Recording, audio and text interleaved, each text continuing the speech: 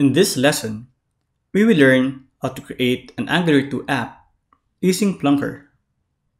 First, simply go to plunker.co and then sign up for your account. Once you have your account, simply log in and then go to launch the editor.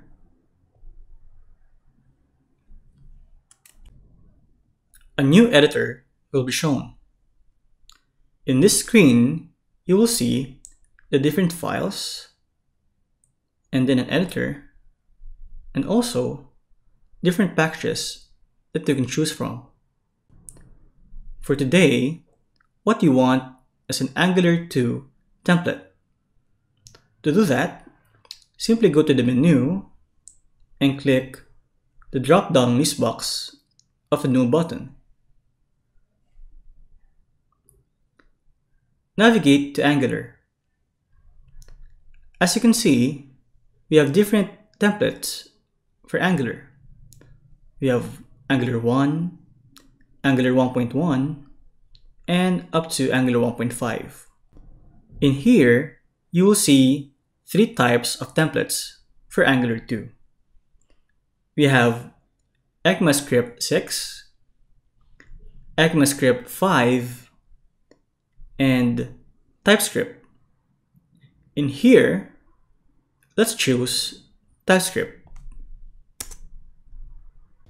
One good thing about Plunker is that once you've set up your template, it's now ready to be run. Before that, let's check the files of our Angular 2 app. On the left side, you will see config.js, index.html, the common readme, and the TypeScript files. We have app.ts and main.ts. And finally, you have the styles.css. Let's first check the app.ts. This TypeScript is actually the root app component of our application. And as you can see, there's a template with an HTML code on it. And another class with a constructor and a property. In here, we can simply type our name.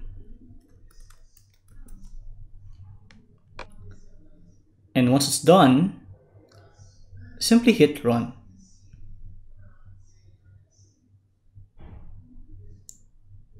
And that's it. That's your first ever Angular 2 app.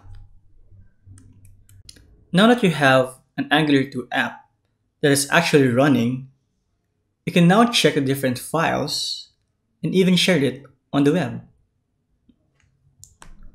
Just head back to the file section and check the config.js,